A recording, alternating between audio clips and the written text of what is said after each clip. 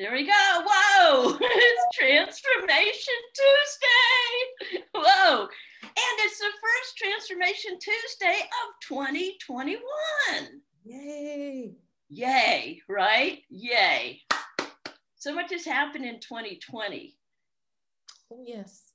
And one of the celebrations I want to celebrate 2020 is we now have 610 members in Paradigm Shifters from 26 countries. Wow. And at Paradigm Shifters, we are dedicated to uplifting the world right where we are, not by shying away from what's going on, but by looking straight in the face and coming up with strategies, implementations, and all that other fun stuff. So it's my pleasure, my great pleasure to bring to you one of my superheroes. My theme for January, personal theme for January, is honoring the superheroes. And a really great friend of mine from Canada mentioned to me that, you know, there's so many statistics now, people who have left in their statistics, and each one of those people is a real person and has left a legacy. So with that, I kept thinking, and Kelley, I'm like, who could talk about legacy, you know, this and that, and Kelley's got quite a story, and I want to tell you about Kelley's legacy right now with me. How's that for you? Why Kelley is a superhero to me.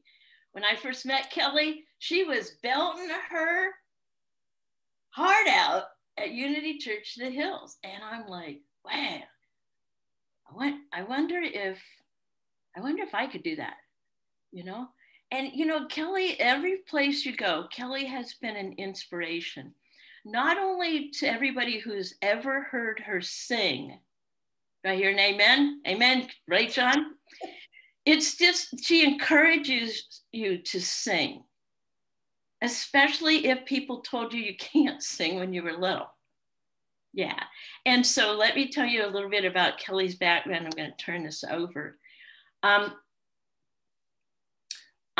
got this straight from your profile page. Kelley is married to the one and only Frank Glover. Yeah. She went to Miami Norland Senior High School.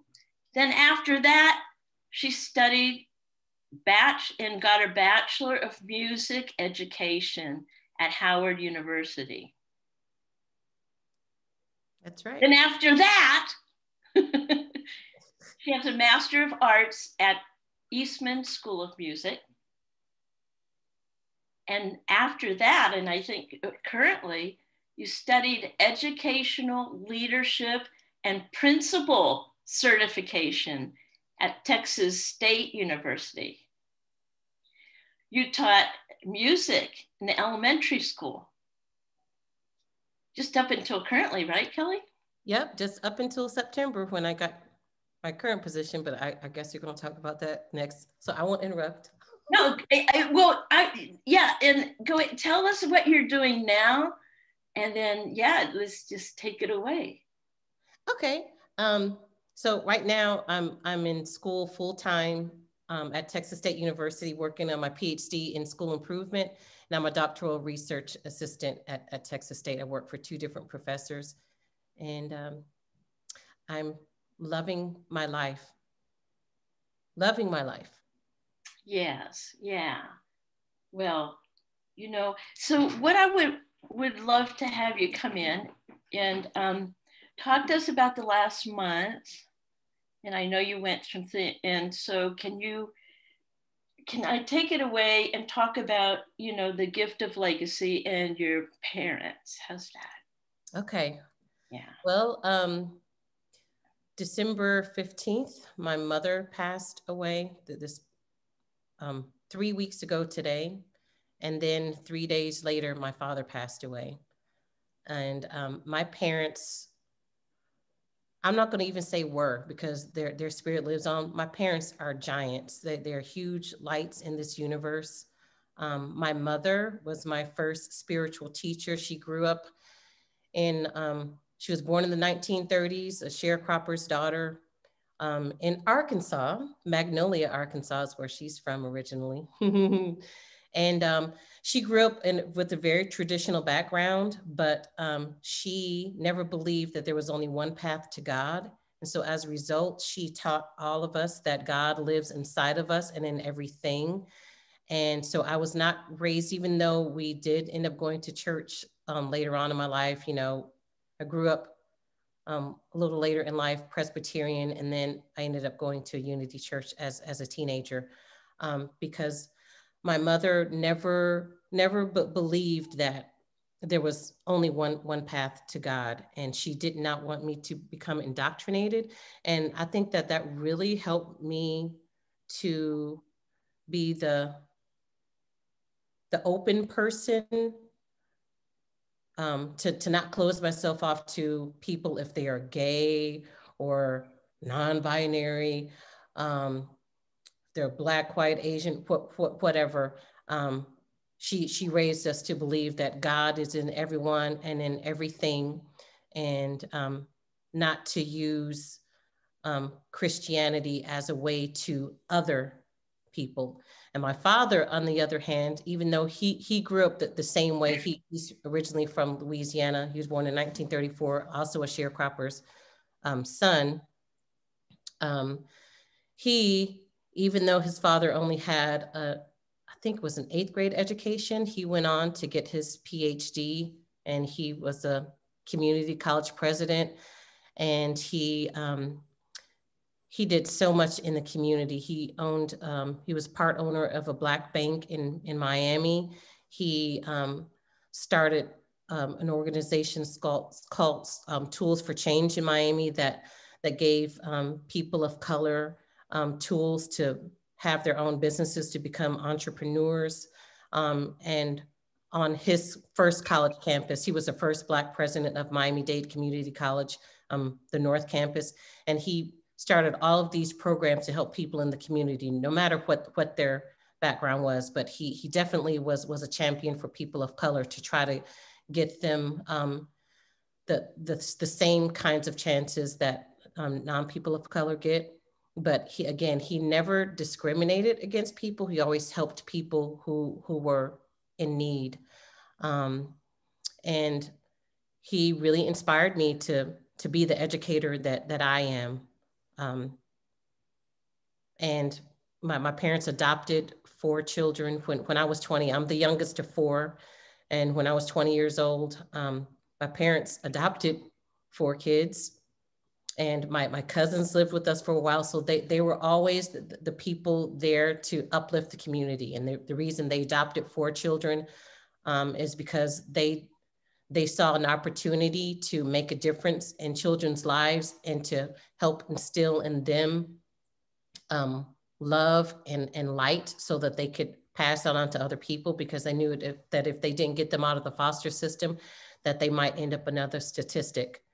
So my parents are very loving, big spirits, and I can only be so sad, because they were my parents until they were in their 80s, and up until the very end, they were always open and loving and giving to everyone. So I'm really grateful for them. Yeah. Yeah. So I love the fact that you have the courage to continue the legacy. And I think if you were to pick 1 or 2 qualities that you were watching, that you are using right now, what would they be that you receive from them? I say the biggest thing right now that I'm going through right now, without getting into too much detail, is that even when you see a lot of darkness that a person is doing, it's important not to demonize that person because that is not them. That is not the nature of them. And to see them for who they really are. And if you want to transform that energy, you need to speak into existence who they really are instead of talking about them negatively, to try to shift that situation so that that person can grow and move beyond where they are now. Even if they choose not to, it wouldn't be because you demonized them and put them down and treated them the same way that they may have treated you. To always, as Michelle Obama said, when other people go low, you go high. So I'm in a situation like that right now.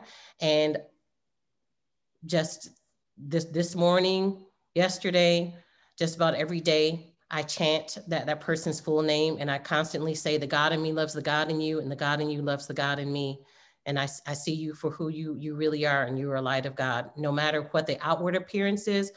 So yeah, that's the gift. That's the biggest gift that my parents gave me and my siblings. That, yeah, I'll always see the good in people, no matter what the outer appearances are. I As love. I think Reverend Beckwith was talking about, like, when people are acting out, it's a call to prayer. So yeah, and just view those people as master teachers. So my current situation that I'm in now, that person is a master teacher for us in our family during this difficult time. And it's up to us to learn those lessons that our parents taught us, and that those universal truths that we all learn about. Now is the time to put them into action. There you go. You know, I also know a little bit about, you know, your caretaking, because you were in school while you were caretaking your parents. Yes. Yeah. How I was didn't live that? Were with there some my parents, funny but moments? I mean, because your parents were educators, or your father, and was it?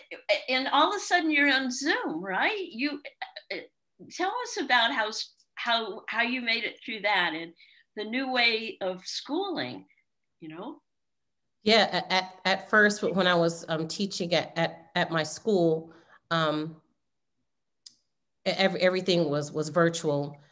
Then we did go in for a little bit, but I ended up getting my job as a research assistant. So everything was online. So all of my classes were online. All of my meetings with my professors that I work for were online. And so when my mom got really sick, I was able to pick up and go and be with them for weeks at a time. So I was still able to have my classes at night, be in the hospital all day with my mom when I needed to be, and come home with my dad, because both of my parents were on hospice. Well, my dad was on hospice, and then towards the very end, my mom was too.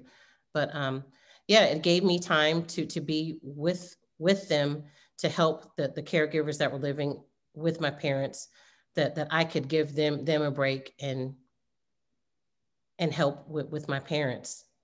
So that was kind of a strange blessing in this pandemic, because otherwise I wouldn't have been able to leave. And and actually I wouldn't have gotten this research assistantship job if it weren't for the pandemic. Because of the pandemic, someone had to leave the doctoral research assistantship position after the school year started. And I'm like, I really did want to apply for that, but I was going to wait until the second year of my doctoral studies to do it. And when that opportunity came, I'd even said over the summer, man, I wish that I'd applied for that job, because that would have been the perfect job to have during this time. I'm like, maybe something will open up. Maybe somebody won't be able to keep that position because of the pandemic, and it'll open up. And sure enough, about 3 weeks after I said that, it opened up. So I wouldn't have been able to do this if I were still in my school district. I would not have been able to spend weeks at a time, like 3 weeks and 4 weeks at my parents' house, because I would have missed too much school. So everything happens for a reason. Everything is in divine order. What a gift. What a gift. And what a gift for them to have you there, and also a gift for you to see, to pour that love. Yeah. Yes. Yeah. I never thought that I would be saying this, but seeing my parents actively dying was a blessing. Oh, tell me more. That's what I really would love to hear more. It so the hospice workers explained to us what it looks like when people are actively dying, and I kind of knew because I helped with caregiving with my in-laws as well. My husband lost both of his parents in 2015 and 2018, and so we helped with them, but they lived in town. So I knew a lot of the signs, but the hospice care workers would tell us different things because, of course, we were there most of the time. The hospice care workers just came in for a little bit of time during the day, but especially at nighttime, it was on us. So they told us what to look out for and how to keep them comfortable. And I got to sing to them and just love on them, help bathe them, kiss them constantly and tell them how much we love them. Um, I let my dad know that it was okay to move on, because I felt like even though before he died, he was ready to go. I mean, he let us know that he didn't want to live anymore, because he said, I've done everything, I'm ready to go. But I think I felt like he was holding on. He went into a coma. He had a stroke on the day that my mom died. So we never even got a chance to tell him that my mother passed, but we think he spiritually knew, because he started to spiral the day that my mom went unconscious. But all of that time having in-home hospice gave us, all of us, my sister was there, my nephew was there, one of my little brothers was there. We all got a chance to spend time with them even before, that they went unconscious, and just let them, we just got to love on them so much. It was a lot of quality time. And even seeing them after they passed, I never thought that I would be able to handle that, but it was great closure. I'd never been the type of person, my whole family, we're all into the cremation thing, because we never wanted to see people lying in a casket, because we always like that's their shell, that's not them. But yeah, it just felt like a gift. And the hospice care workers told us that a lot of people feel like hospice care, like in-home hospice care, is a blessing. And it was a beautiful experience. It really was. Oh, thank you so much for that. Because that's part of your story now, Yeah. and every single person here and in Paradigm Shifters has a story to tell of it could be a tragedy, it could be a comedy, but everybody's story is important. And to share your story and to share your history is such a gift. And I don't know, Kelley, but it seems to me that the more stories we hear and the stories we share, the more we can make it through. Do you get that? Do you? Yeah, sharing stories with people, it helps me to see how connected we are, because I never would have known in talking to some of my friends about this experience, that some of them experience the same thing, and it helps you to see how connected we are. And also, it also helped me to feel not so crazy. I mean, don't get me wrong, I have bouts of grief where I like ugly cry and everything, but for the most part, I feel at peace with it. And I went for a few days without crying at all. The day, so my father died on the 18th, and December 18th, and I didn't cry again for like maybe about almost a week after that. And I was talking to one of my friends saying, I'm getting worried about myself. Why am I not crying? I still feel a lot of gratitude and peace. And she was just saying, well, you are going through a lot, with getting all of the paperwork and all the legalities and everything. And then when I was talking to another friend about it, she said, well, remember, so another friend, her mother just passed away. I think it was the beginning of November, and we would compare notes all the time because my mom had dementia, my father had Alzheimer's, and so we were going through the same kinds of experiences about slowly saying goodbye to pieces of our parents. And so when people say, "Oh gosh, this must be so devastating to you," I've been grieving the loss of my parents, the people who they were. I lost them a long time ago, and that's one of the things that that the friend who lost her mom in November to dementia, she said, I felt the same thing. She said it was an anticipatory grief. You just lost pieces of your parents. Each time we saw them, each time we talked to them on the phone, just pieces of them just went away. So by the time that they left, like my parents stopped calling because they stopped being as verbal. Yeah, so it wasn't a shock. The essence of my parents left a long time ago. So my grief has been long. Yeah. Wow. Well, thank you so much for coming on and doing that. And one of the things that I know too about you is music's been a really important part of your life. And there's that gift of music as you go through things. Were there any musical moments? You said you sang to your parents. Is there something you can tell us about that? And then I wanted to wrap it up. One more question, because I know one thing I know is when I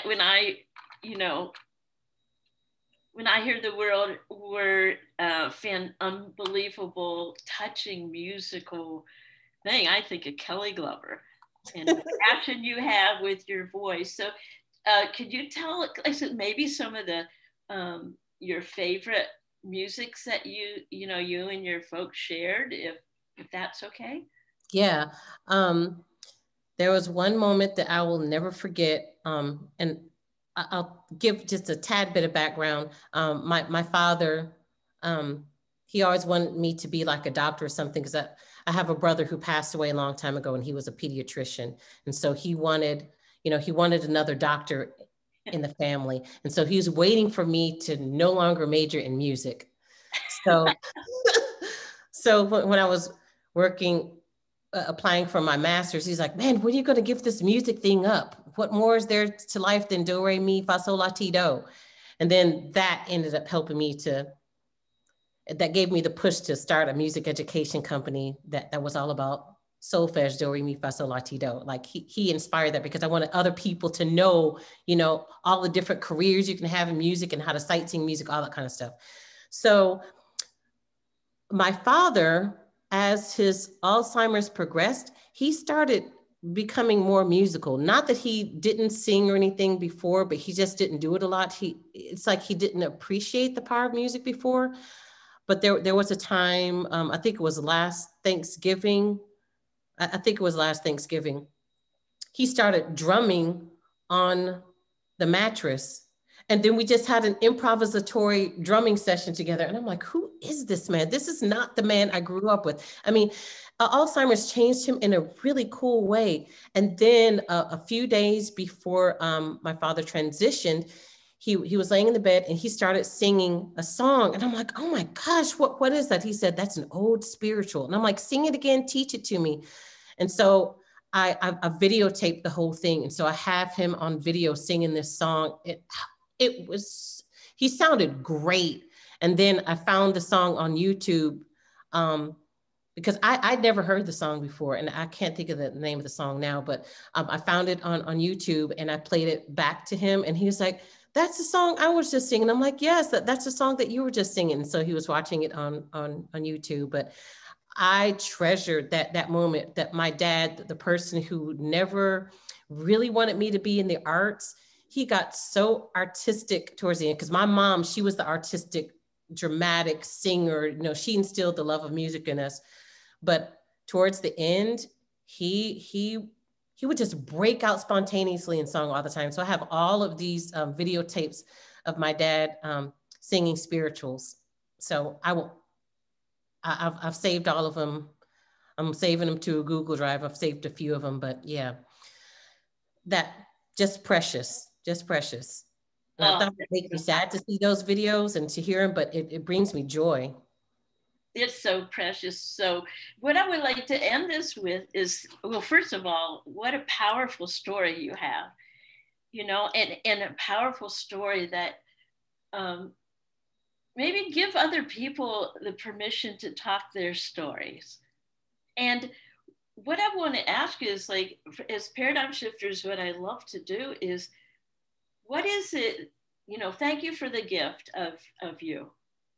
Thank you so much for the Thank gift you so of much for this opportunity. superhero Kelley. You know, and one of my friends said, you know, if he was going to be a superhero, he'd be Batman, because Batman is human underneath it all, right? I Yeah, love it. I like that. Yeah, we're all superheroes, like sometimes. Almost, and then we're all human. We are so human. So what we like to end is, you know, we're this community of uplifters and huggers. We can't hug anymore. Well, and what would you love for us to hold for you, Kelley Glover? What would you love? And we're going to hold it in for you. What would you love? I would love for any deep wounds, any family pathology that is going on. I would like for it to all shift with peace, ease, and grace, and that everyone who needs to be spiritually and emotionally and physically healed in my family and in the world, that this is the year 2021 of a grand transformation of healing, of peace, of grace, and seeing everyone in my family and everyone in the world, because we are one big family. We are all one with God. That everyone sees the God in each other, and that we live that way. That we honor, that we see and honor the God in each other, starting here, starting now. Shift happens, and it's happening now. Yes. I see the God in all of you. And so it is. Let's get some energy going here. All right. And so it is. I love it, right? Yes, so it is. All right. Well, thank you so much, Kelley. And I know I'll put this on YouTube, put it out there, and, you know, reach out to each other, people, and comment and connect.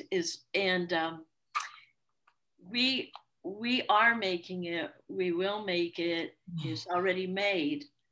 And so it is. Wow. Thank you so much. Thank you